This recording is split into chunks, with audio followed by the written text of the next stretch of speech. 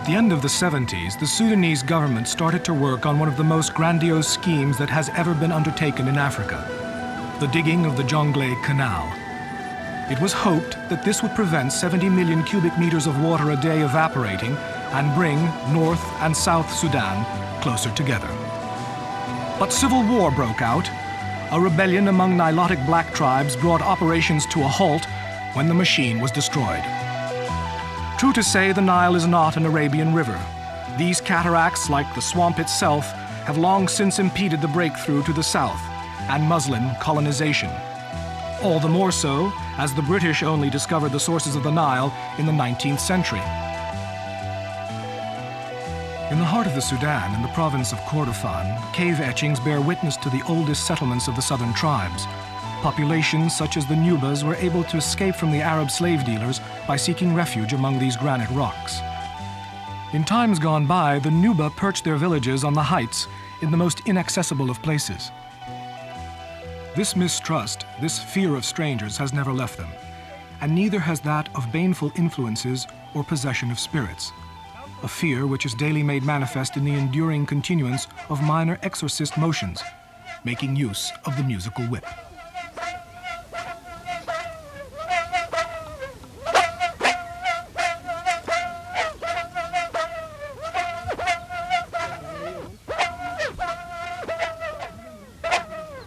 The paintings are designed to protect the huts.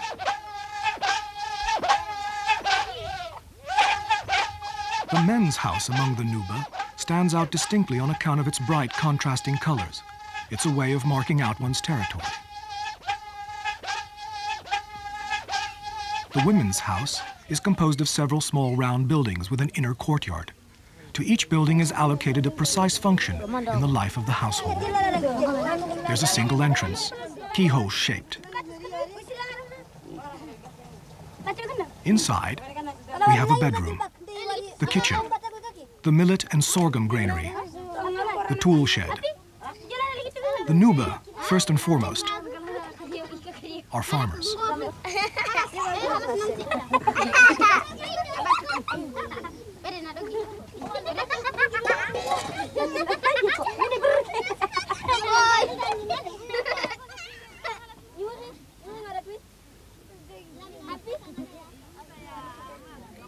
The only opening in the grain silo is a bullseye window high up the wall and generally plugged up.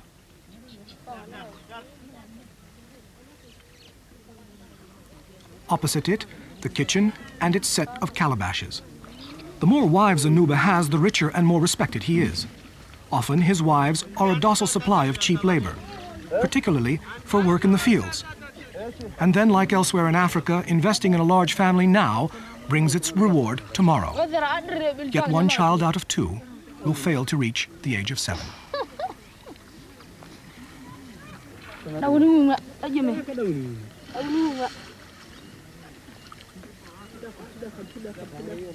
The Nubas represent a wide variety of populations, 99 tribes, speaking over 50 different dialects.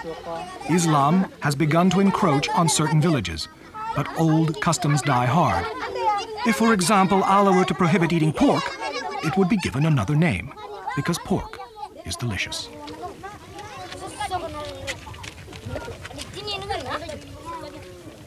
The Nuba used to live free. They used to live naked, far from police checks. Recently, the Muslim governor of the province, a new-style fundamentalist, has made it compulsory to wear shorts.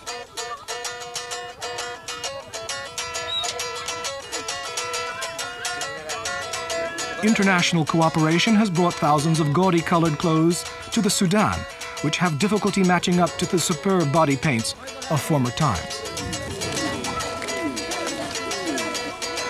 Prison terms are now inflicted upon any Nuba man or woman daring to come out undressed.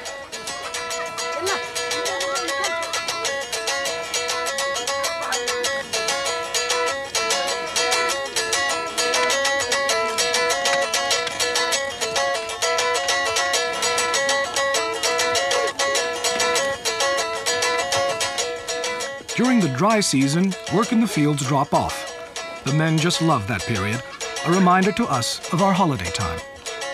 Out on the plains, they keep an eye on their young cattle. This is the time when people get down to little jobs, community life, and one can indulge in music making and games.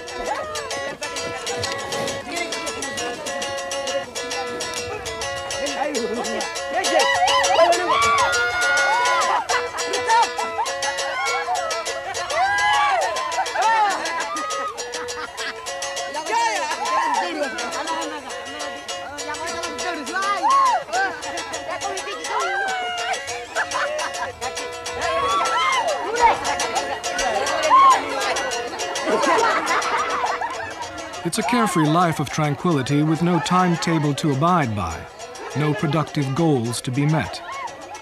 A haven from stress. But a far cry from all the measures that give us our feelings of security.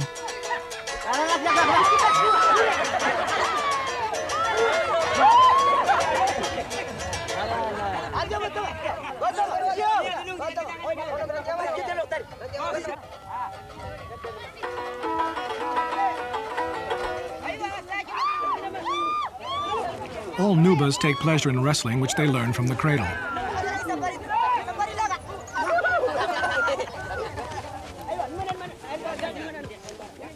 Here we have daily training at the winter camp. Novices are taught poses to intimidate, parries, subtle holds, the stuff of true wrestlers, which, for the Nuba, has great value.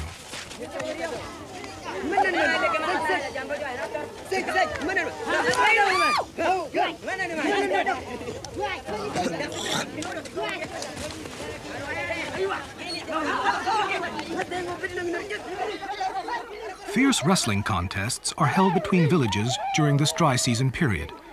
Groups from the various hillsides come to challenge or be challenged to gain ascendancy. The wrestlers' bodies are often sprinkled with ash, the significance of which is quasi-religious. Many also carry buffalo hide shields, boughs of acacia, which will be the victor's reward.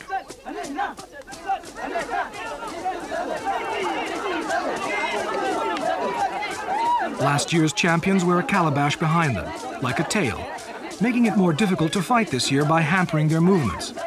A handicap, as it were.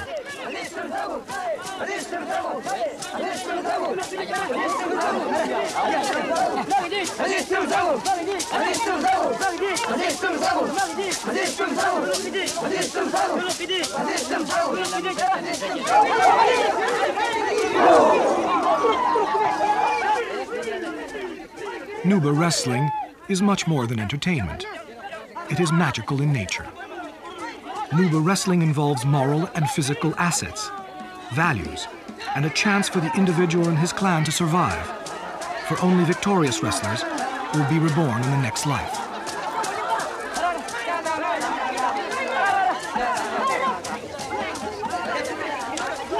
Virility is measured in terms of physical strength, of course, but skill, intelligence, and beauty of the body also have their importance, despite the international age shorts.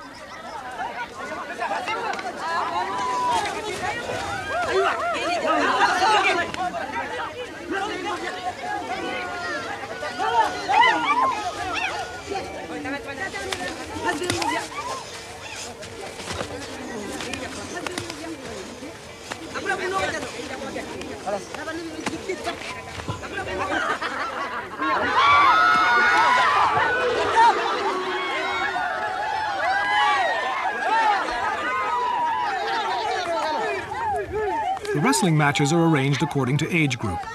Contrary to appearance, rules are fairly strict, and the referees often interfere.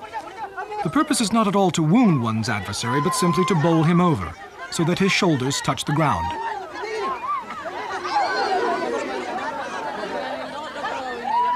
The victor's symbolic reward, the acacia branch, will be burnt at night. The ashes will be gathered up, sealed in a bull's horn that the wrestler will keep until the end of his life. This is important, for one day the body will disappear, but in the bull's horn buried in another grave, his soul will live on in the ashes. Everyone must win at least one fight in his life, otherwise he will be deprived of reincarnation.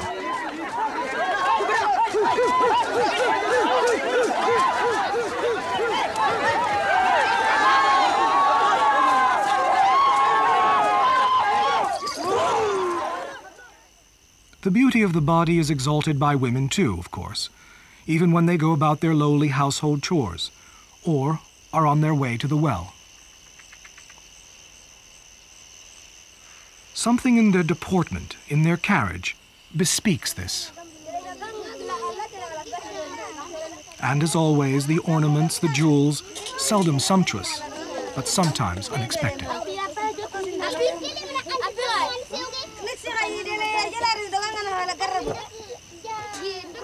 During her lifetime, a woman undergoes 3 scarification processes, representing 3 major stages in her existence: childhood at 7, nubility, and her 3rd pregnancy.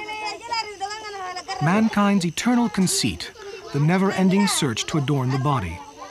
But here the necklaces are beads, embedded in the skin. Scarification after scarification. True ornaments of the flesh.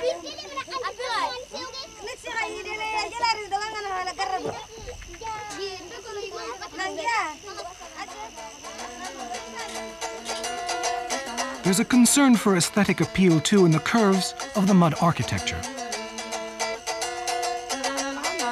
In the decorating of the most mundane objects. Why decorate a calabash? Why is this concern so universal? It has been said that a very, very long time ago, decoration was a precursor to writing.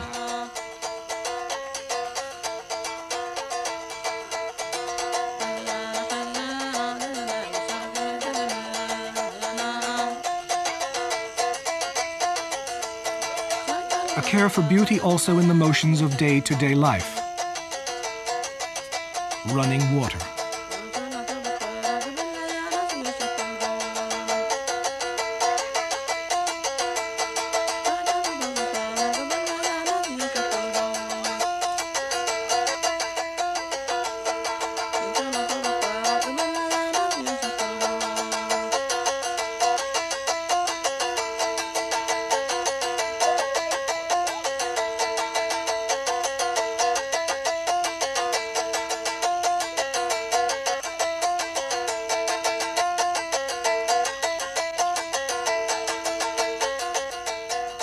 But it is at the full moon, with the whole sky lit up, that in the land of the Nuba, as in many other regions of Africa, the most prestigious gatherings take place.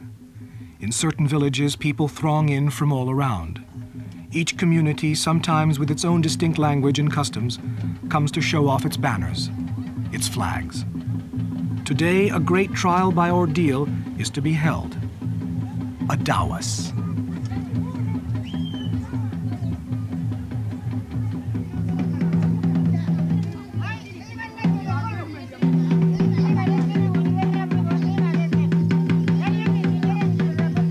Plaintiffs and defendants are all decked out, dressed up, powdered, feathered, conditioned, spurred on by the rhythms of the throbbing music until nearly in a trance.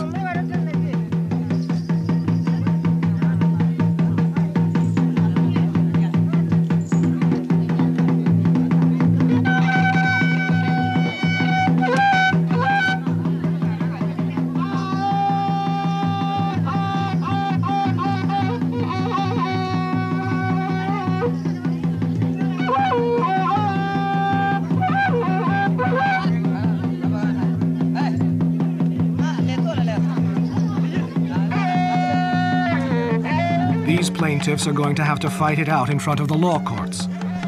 Millet flour, the purpose of which is to deaden the blows a bit, is sprinkled on shoulders and the nape of the neck.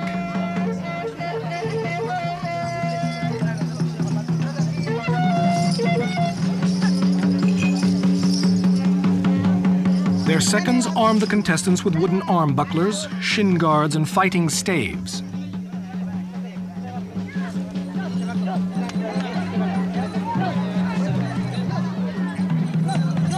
Then they advance into the arena. Several fights take place at the same time in the very heart of this Labu village. All the fights are refereed by judges, designated after long confabulations, before being accepted by everyone.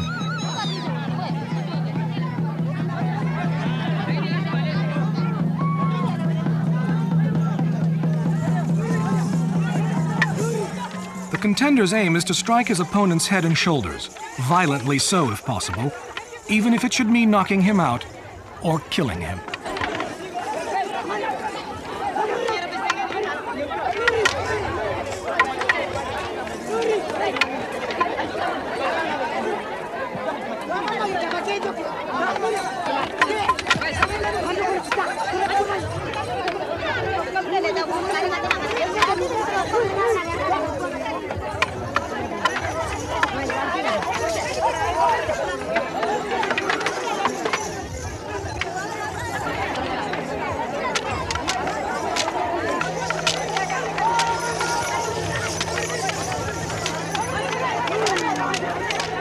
Dawas is a trial by battle. Like in Europe in the Middle Ages, in the course of certain legal proceedings, when the courts were engaged in trials by combat, acquittals or condemnations depended on the verdict of arms. And so it's here. When the customary assembly of tribal chiefs produces no results, the parties at dispute are ordered to fight it out with staves. Thus the Luba Nuba settle accusations of adultery, witchcraft, or cattle rustling. Serious issues. And God is the sole judge.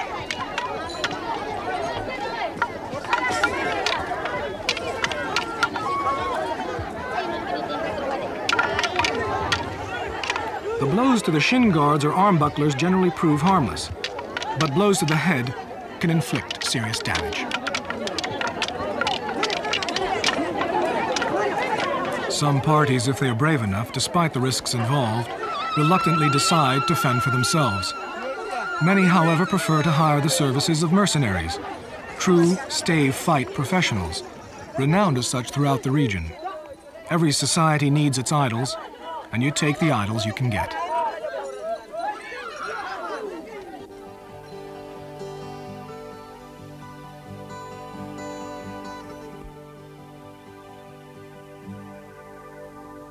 Still in the Kordofan and the Atbara bushland, the great nomadic Bagara, Kababish, or Rashaida groups still move to and from pasture.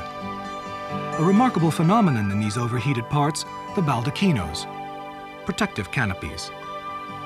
These protect the women from the sun.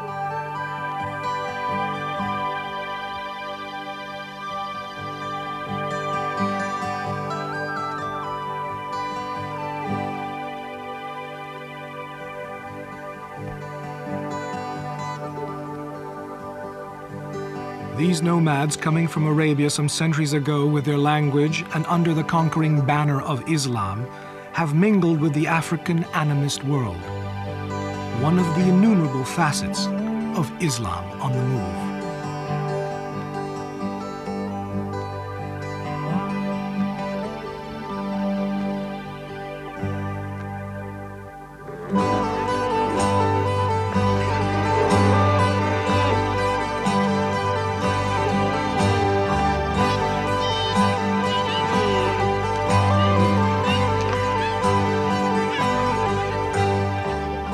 Kababish are nomads of their own free will.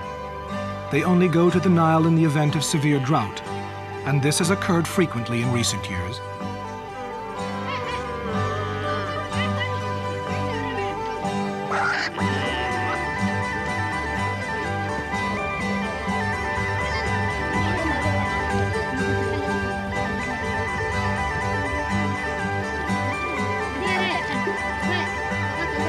At the halting place, the women tend their children, look after the goats, fetch water, churn the butter, weave cloth, slowly but surely, and make broth of sorghum and curdled milk.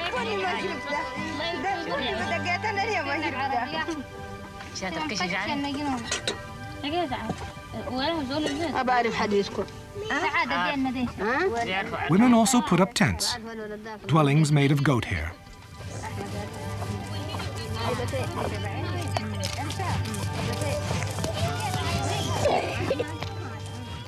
After the naked peoples of the Upper Nile area, the Mursi, the Dinka, and the Nuba, here then come men wearing dresses, and women wrapped in swaths of veils.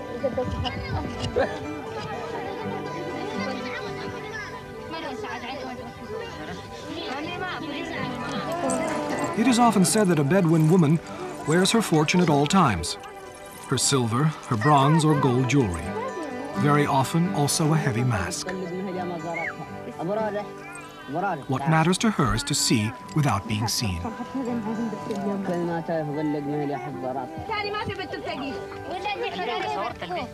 In opposition with the other nomads of the Sudan, the Rashaida, who only emigrated from Arabia in the 19th century, have never mingled with the Sudanese tribes.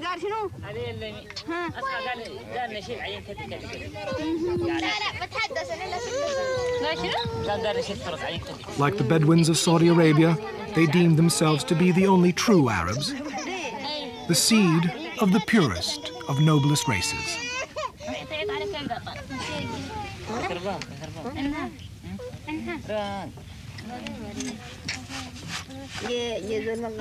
The immutable coffee ritual, just as it is in the tents of Arabia, a few drops in tiny cups. But the coffee is still served 3 times in accordance with a true ceremonial.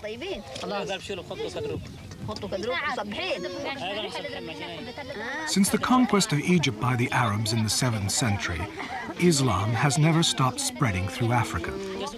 The Sudan, formerly divided into Coptic Christian realms, experienced an era of power. But when the Christian kings allowed Arab caravans to travel freely, tradespeople and pilgrims to settle, mosques to be erected, the process of Islamization went beyond the point of no return. Today, the whole of Sudanese Nubia is Muslim and Arabicized.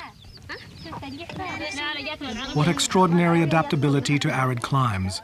The Bedouin owes his survival to sheep, goats, and camels, and they in turn owe their existence to the thorny acacia, which is to be found everywhere.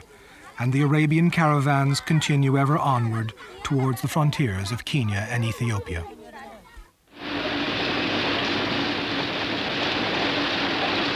Ethiopia, from where the Nile's greatest affluent breaks forth, and one of Africa's most majestic rivers, the Blue Nile. It peacefully drifts out of Lake Tana at an altitude of 6,000 feet, only to hurtle down dizzy falls which the Ethiopians call smoke without fire. Central Ethiopia, the Ethiopia of the Blue Nile, is the high country. Only mules can climb the steep sides of these mountains.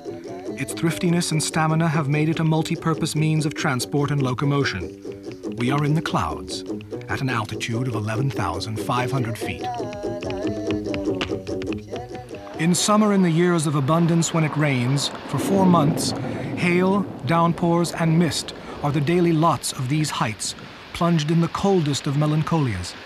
Bogs, swamps, sodden tracks. The years of the fatkin for Ethiopia, when the rain does come, is a fertile land.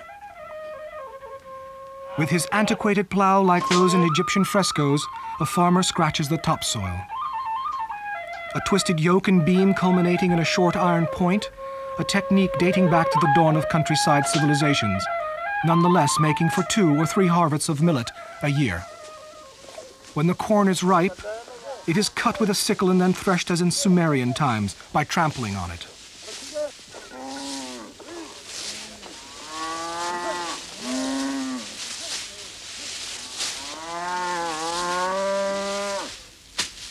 Threshing with clubs, too, more effective for teff grass, a sort of small-grained millet.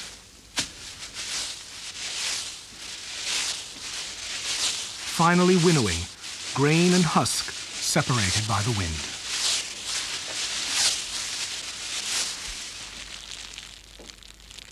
With teff meal, the women prepare injera flat cakes, as large as a cartwheel. A pancake with an acid flavor seasoned with pimento, the local staple food.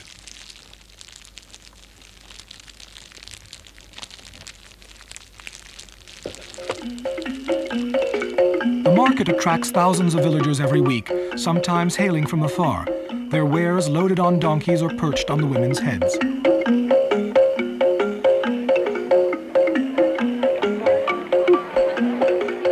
In the Saleh market, there are 3,000 people there every Monday. It's a traditional Amhara center. in the Begemder province, which has been through years of drought and forced resettlements. The Amharas, convinced of their superiority, their prestigious origin, with a hint of Semitic traits, and proud of their Christian faith. As early as the 4th century, monks exiled from Syria sowed the seeds of Orthodox Christianity in these African mountains. Few countries can boast so many churches, hermitages, and monasteries. Sometimes these monasteries are perched atop Anbas flat-top peaks, which are easier for birds to get to than man. At Debre Damu, monks and faithful alike reach their church on top of the plateau by climbing up a 50-foot cliff using a rope.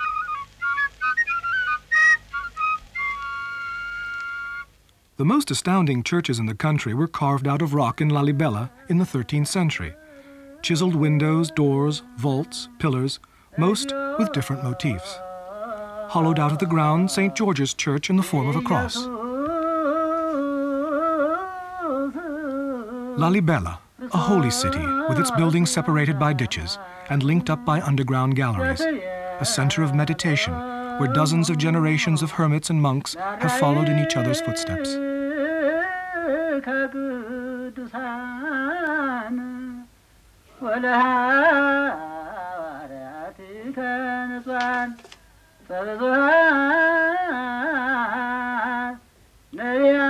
In the region of Aksum, there lives one of the last painters of Byzantine inspiration, Johannes, a 75-year-old monk whose depiction of Christ and the Old Testament figures adorn a fair number of sanctuaries.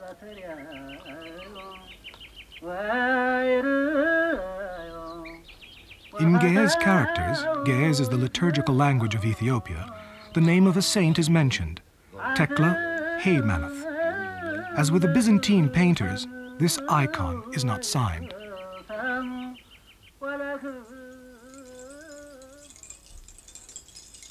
The most remarkable aspect to the Ethiopian rite is its sumptuousness, a truly oriental splendor which literally bursts forth on religious feast days.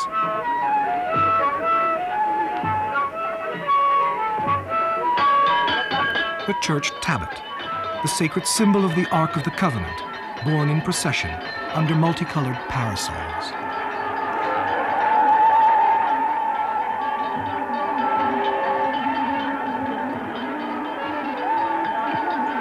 Deacons, priests, sacristans, bedecked in silk finery, holding their procession crosses, march forward to the applause of the crowd. Out of the underground galleries, the banners, the oriflammes surge forward.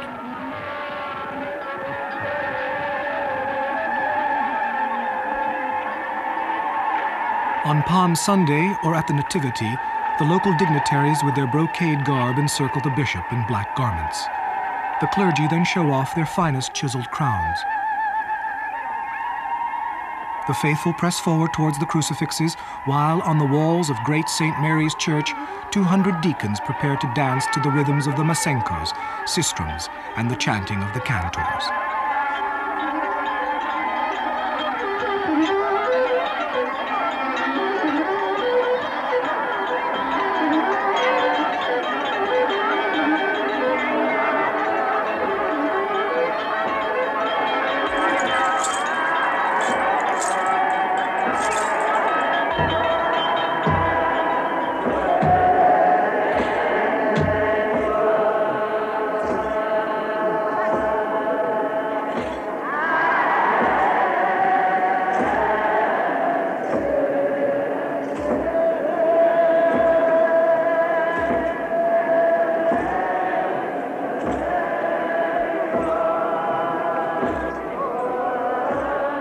This is a ceremony of biblical origins to reenact the dance of King David before the sacred ark.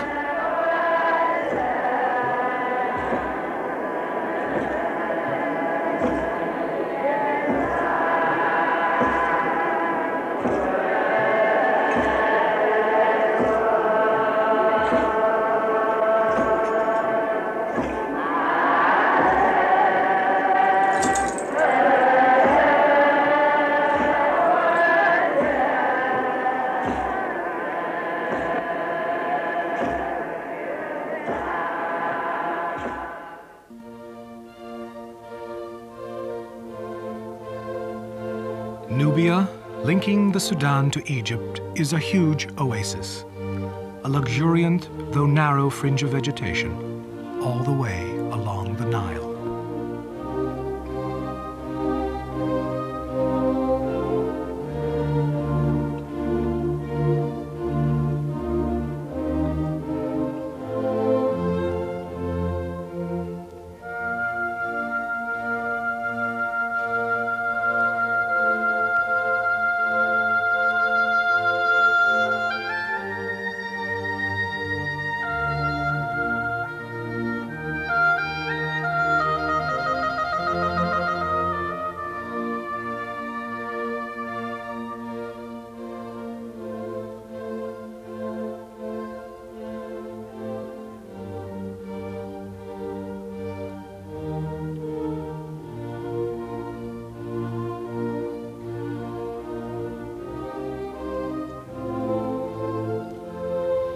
In these calm waters, we spent whole days drifting along beside the riverbanks, only to discover a gentle and open-hearted people with a warm welcome, even though these men of Upper Nubia have always led a very harsh existence. Wherever the Nile flows, there vegetation grows. Livestock prospers, but the desert is only a stone's throw away.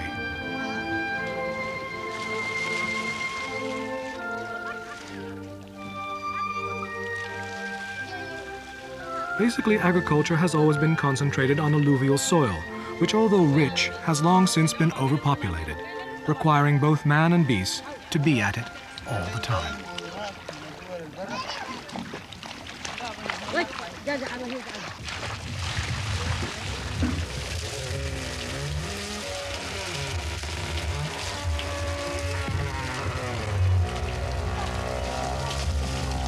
The Noria, invented millennia ago, with its ingenious twin cogwheel system driven by animals, makes it possible to bring up water from a few feet down, making the peasant farmer relatively independent of the water level in the river.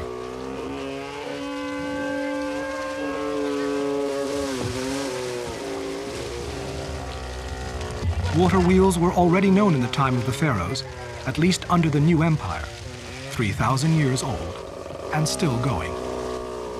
Along this part of the Nile, the vernacular is still sometimes Nubian, although Arabic is making inroads at its expense. A few rare families still know a few words of Coptic, a language which stems from ancient Egyptian. It was in Nubia that sorghum growing was commenced some 11,000 years ago, 10 centuries before barley in the Middle East. And then came millet, wheat, cotton, and introduced much later by the Arabs, sugarcane, indigo, saffron. But who taught the weaver bird to build its elaborate nest? It is instinct, we are told. Agreed. But for there to be a beginning, there had to be a grain of intelligence.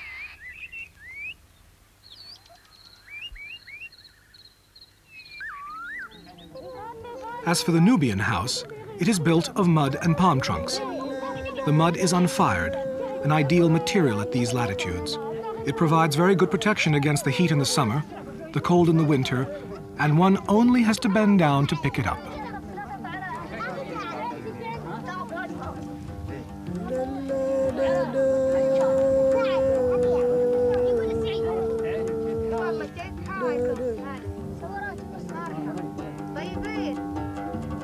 The inner courtyards are very spacious.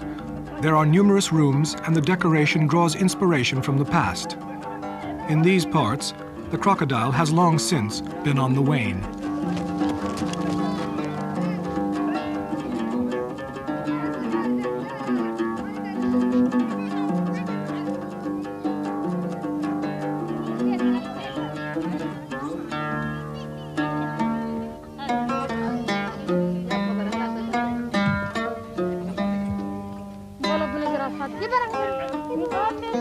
To preserve oil and grain, they again turn to the earth, genuine pottery jars.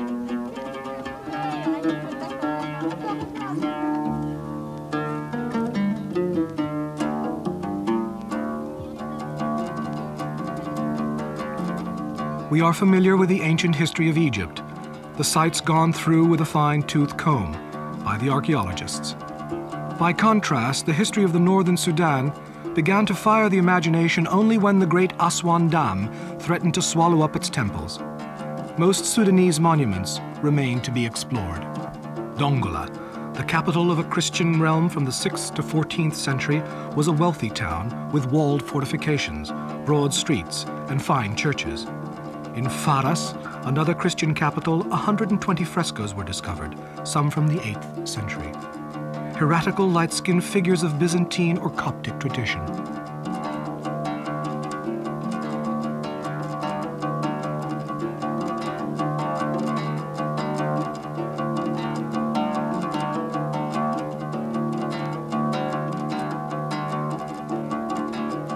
Many an archaeological site is located but a few miles from the Nile, in formerly fertile regions.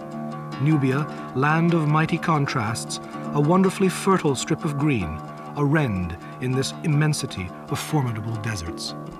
On the west bank of the Nile, the Libyan desert. On the east bank, the so-called Arabian desert. From Egypt, the Sudan received its gods and its priests.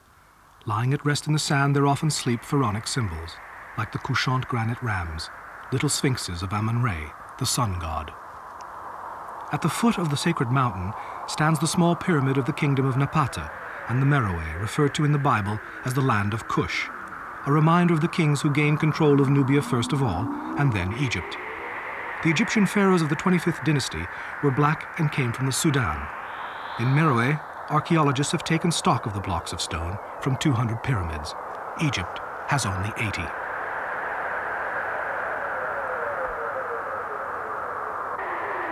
The temple's bas-reliefs depict the lives of the kings who ruled over the area from the 6th to the 3rd cataract, influencing the Nile region right down to the Mediterranean for over 1,000 years. Apedemek, the lion god with the snake's body, a Sudanese god worshipped along with the Egyptian divinities.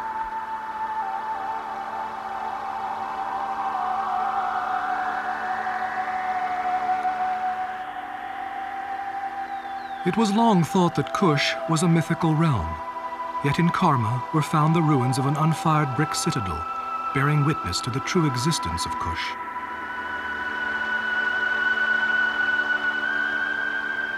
In ancient times, 1/3 of the Egyptian population had its roots in deepest Africa.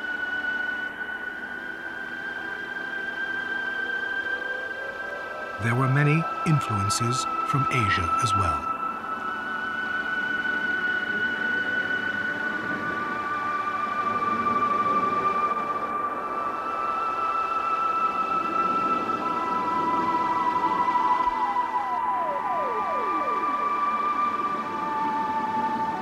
In the 4th century AD, Meroe was gradually swallowed up by the sand. Meroe saw the first great black civilization. Even now, very little is known about it, although it existed 1,200 years.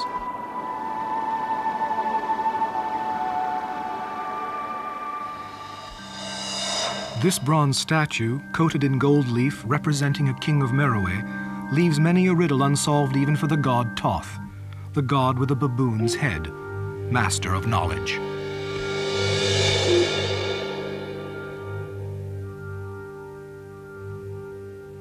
We are well acquainted with Egyptian hieroglyphics, thanks to translations by Jean-François Champollion.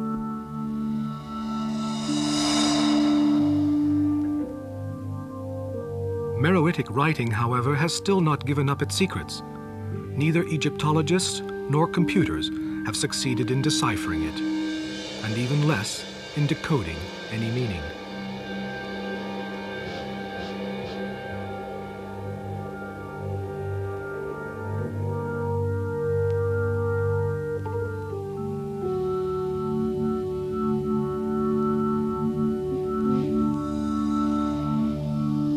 The term Nubia comes from the word nub, gold in ancient Egyptian. For 6,000 years, Sudanese Nubia was Egypt's gold reserve. With the caravans, through trade or military expeditions, the Sudan was linked to the land of the pharaohs by the 40-day route, an awesome route hardly any oasis or water holes. Provisions for the 1,100-mile journey had to be carried from the start. A few places of rest, however, have existed for centuries, as this archaic well and the grooves on the wood show.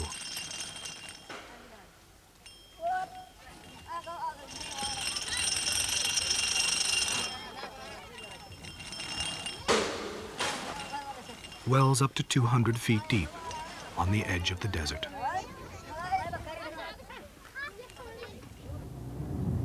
The modern version of the caravan, and the truck follows the same routes for hundreds of miles. These sand tracks are among the worst in Africa, especially when the Khamsin is blowing. Khamsin, 50 in Arabic, a wind of the Sahara which blows for 50 days in the summer.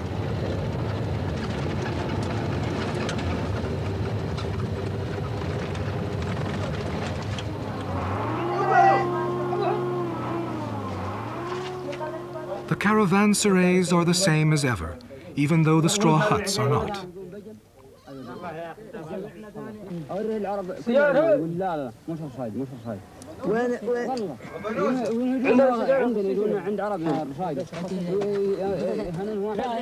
The same tea ceremony, still served very strong in Nubia, and claimed to be thirst-quenching when it is heavily sugared and burning hot.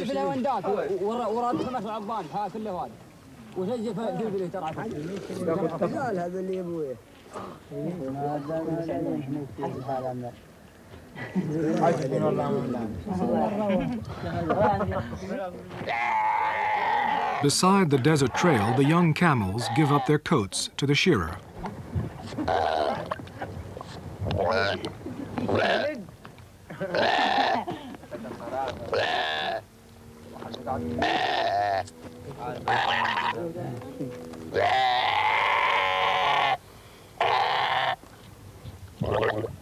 It is from this soft hair that the light materials, the most sought after in the Near East, are woven.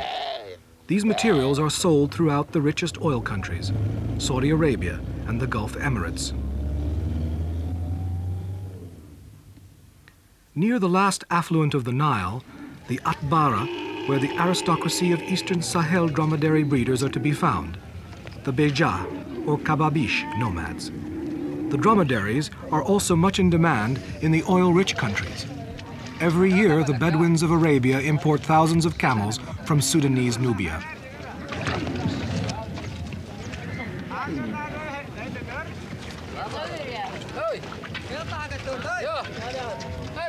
Atbara, a region of formidable traders and breeders. Here it is often said when a friend shakes your hand, don't forget, count your fingers afterwards.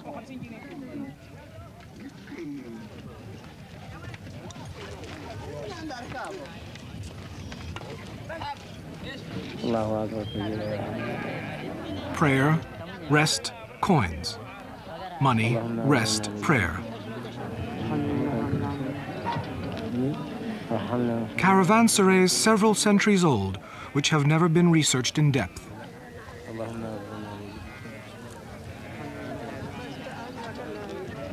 Except by the oxpeckers, fond of dromedary ticks.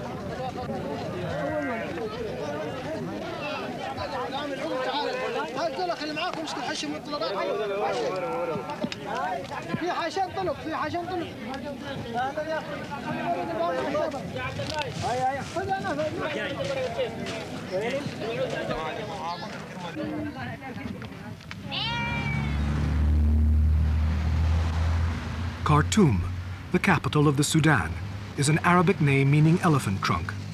The town owes its name to the elongated shape of the peninsula on which it was built, at the confluence of the Blue Nile and the White Nile. It is a city which has modernized in the last century by the British and laid out on the model of the British flag, the Union Jack. It was a brilliant idea, combining humor and strategy. From the middle of the flag's crosses, that is to say from the center of town, the English could keep an eye on all the main streets in all directions, without having to move.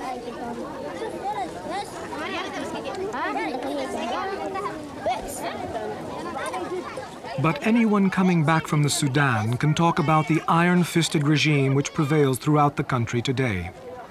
Khartoum's Islamic government, known in the past for its spirit of tolerance, has imposed upon all regions the Quranic law as established in the Sharia. As in Arabia, criminals are henceforth chastised in public. Alcoholic beverages and gambling have been prohibited. Police checks have mushroomed. Mystics and zealots of God have been rising up on all sides.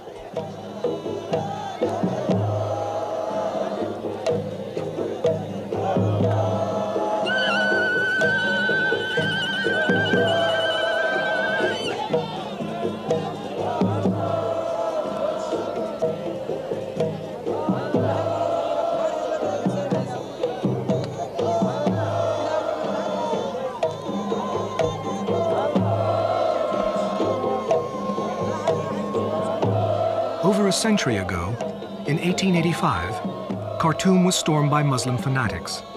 The British governor, General Gordon, was massacred by warriors under Al-Mahdi, the head and instigator of the rebellion. For simple folk, Al-Mahdi was God's special envoy, the new prophet who had come down to earth to restore fundamental Islamic practices, throw out foreigners, crush the infidels. This extreme nationalistic movement once again has its partisans, particularly in the ranks of the Ansar sect and among the new Muslim Brothers.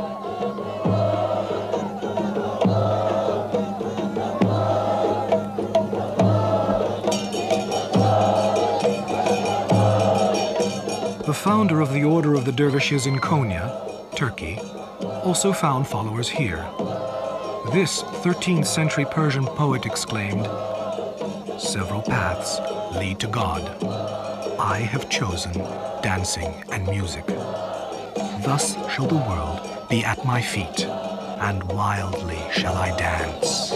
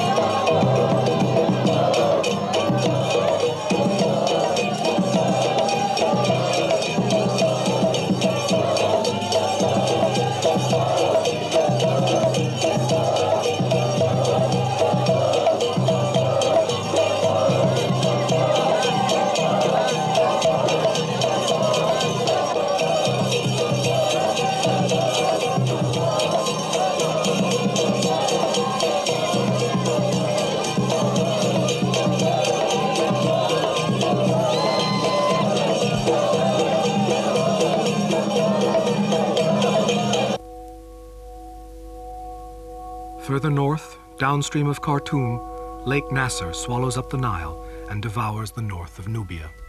At the top of a cliff, rebuilt 200 feet up, the grandiose Abu Simbel Temple. Ramesses II, the megalomaniac king, sought to be the equal of the gods.